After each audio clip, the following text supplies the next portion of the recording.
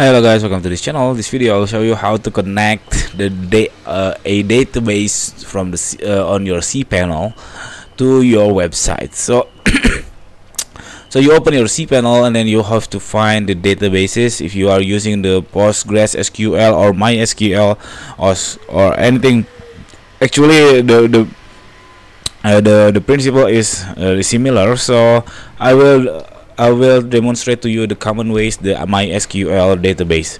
So you just open your MySQL databases, and then it will be listed all your database here. Commonly people only have one database, and then I will demonstrate to you to connect it to the WordPress CMS. So here MySQL databases, and then you can find your database. This is my database. You can check the database. Is it something wrong or what? And then also you can add user to that database. For example, this database, so this is okay. It doesn't really matter actually.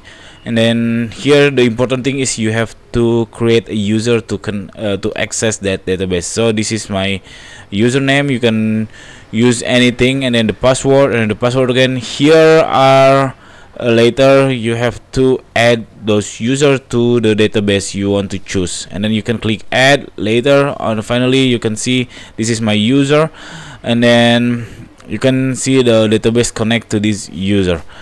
Okay, I explained to you really fast, I think, but this is very simple.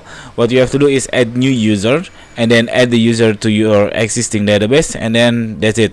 After that, the important things is if you are using WP or the WordPress, you just go to the Cpanel, and then you go to the file manager, and then you can find your public HTML, and then you have to find the wp-config.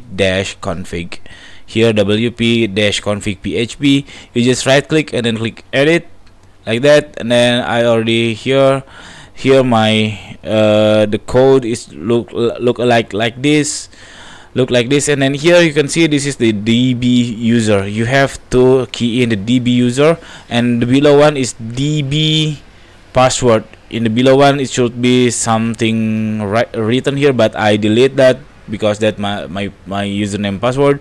And then on the first one on the top here, prior of the username, you have to put this database name, the DB name you have to input.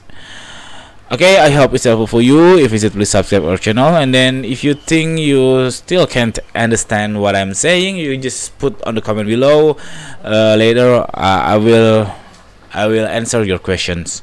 Okay, that's it. Thank you for watching.